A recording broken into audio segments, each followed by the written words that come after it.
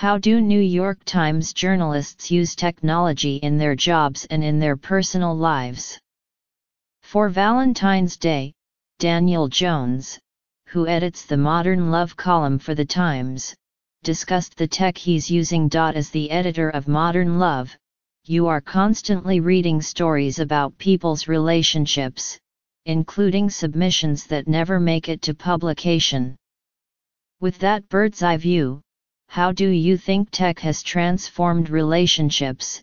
In looking for love, tech gives us access, protection, and the power of curation. Meaning we can shop for love from the safety of our homes while presenting only the best parts of ourselves to potential mates. So much control. How could anything go wrong?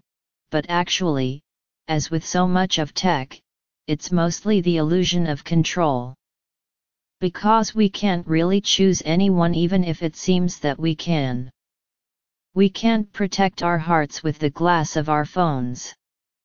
And we can't keep a potential mate from discovering who we truly are, we just increase the odds of their ultimately being disappointed by keeping them hooked to our best self. How has tech changed dating? Is online dating making romance better or worse? I think we view technology in all areas as being a shortcut. We can solve problems faster, maximize time, use less energy while doing more. We can work smarter. And we can love smarter, too, right? With online dating, we can find the perfect person more efficiently, make contact more easily, rule that person in or out faster. But that whole approach is fueled by an expectation that our search for love is like finding a needle in a haystack. And from what I've seen, love doesn't often work that way. Having too many choices is in itself inefficient and fantasy-inducing. In my view, love is best found not in a haystack but in a pea pod. Here are your 5 Ps. Or maybe 9 Ps. The anthropologist Helen Fisher claims that a human brain can reasonably consider only 9 or 10 choices. Beyond that, they turn to noise. So if you were to limit yourself to 9 people and get to know them, give each a chance, you'd probably fall in love with one. Even so, I'm not one of those people who moan about how dating apps make things worse. It's just different, much the way online shopping differs from brick and mortar. When shopping online, you buy more stuff because it's so easy.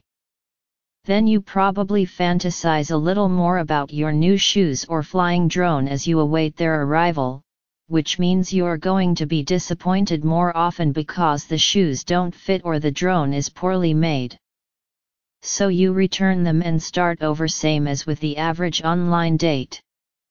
In the store, meanwhile, all of that trying on and rejecting would have happened in real time, much like getting to know and rejecting people at the bar or a party happens in real time, leaving you little time to fantasize. What's particularly misleading about online dating is how everyone on the site is trying to seduce you. They're trying to seduce everyone. They're all saying, "Date me." When you walk into a bar, does everyone rush up to you with a big smile and a glowing resume? No. Everyone ignores you. But online, a little piece of you believes. Because you're being pitched, you allow yourself to believe in these people's vulnerability and desire. Which is why meeting people online tends to heighten our fantasies and deepen our disappointment. Our smartphones now include photos, chat transcripts, contacts, and more. Is it good for relationships to have so much of our lives public? What I've noticed about young people who've grown up with social media is the degree to which they bring a sense of audience to nearly everything they do. They see their own life as a performance, one that is constantly reviewed by friends, family, aunts, cousins, strangers. But what's refreshing to me is how goofy a lot of it is. It's curate but not always to show perfection. In fact, imperfection seems to be the goal, something to laugh at, an ugly or embarrassing moment or expression or bad experience. They splash it all out there as a way of saying, "This is me." I think a lot of us who didn't grow up with that are horrified about having unflattering pictures of ourselves out there or embarrassing stories. We see that kind of online vulnerability as risky, and they often don't they celebrate it. How has tech affected your job editing modern love?